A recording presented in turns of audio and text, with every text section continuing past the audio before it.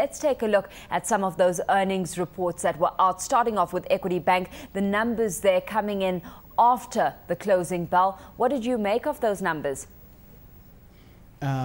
From the results of Equity and NIC Bank, actually, we're able to tell that now the true effect of how the economy is actually coming out, because you can actually see that Equity reported a pre-tax loss of 15% in its in the aspect of profits.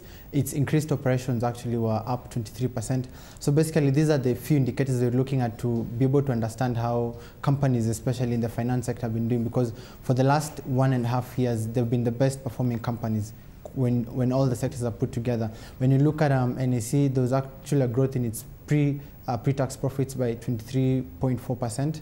So it's actually hard to tell how the strategies in various banks, because you see, like, Equity has taken the approach of actually targeting the mass market. NIC Capital has taken the path of looking at corporate and the equity market.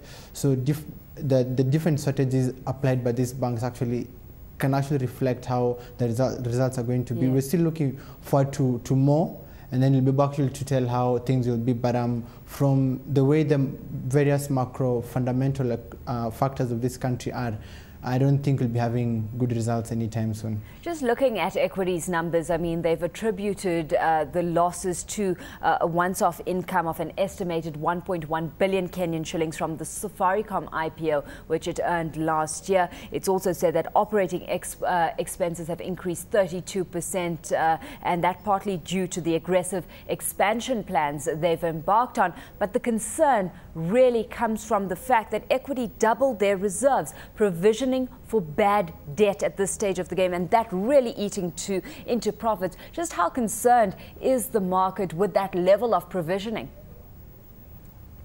We can actually see that finally, at least, it's the one bank that actually admitted the Safaricom was actually, the Safaricom IPO was not such a beautiful, dessert on the table as many people thought it would be, because now everyone seems to be actually turning to Safaricom and saying, we're incurring these losses, we're having this increase in expenses because of Safaricom, or how we went about it. But the provision given by Equity is actually worrying, because I believe it's not the only bank that actually had such a particular trend, and now we'll be looking at the other IPO transactions that actually took place, and we'll be asking ourselves, are most banks going actually to have a thing with the IPO transaction saying that this is happened because of what happened in the stock market?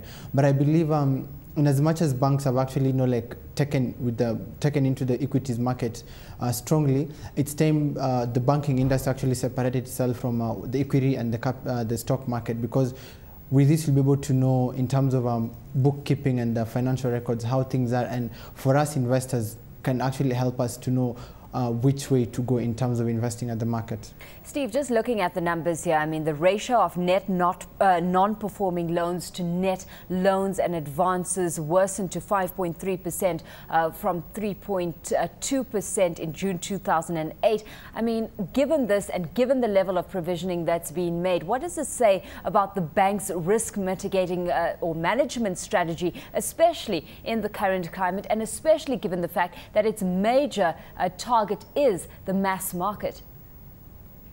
I believe, especially with Equity's strategy of actually going for the mass market, I think they need to relook at it in the current economic situation, because even as we speak right now, most SMEs, businesses in this country, are actually really suffering a lot because of water shortage, electricity rationing, and the like.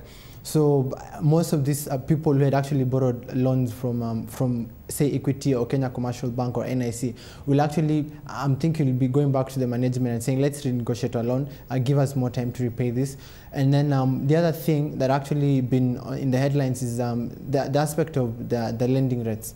When you look at it, the deal between banks and central bank, and then between commercial banks and clients in terms of lending rates, there's a big disparity in terms of how much we as clients actually pay. So when you see there's the aspect of what's happening in terms of economic fundamentals, and then there's the basic management in terms of how loans are repaid. So I think banks are actually going to sit down and relook at how they're going to lend the loans.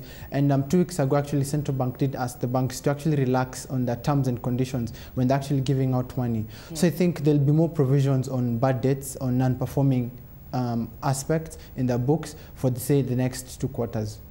Well, the CBK is certainly hoping that its new policies will lead to faster rates of expansion. It's already lowered its own lending rate and the cash reserve ratio for banks to 4.5% from 5% in order to inject more liquidity into the economy. Many saying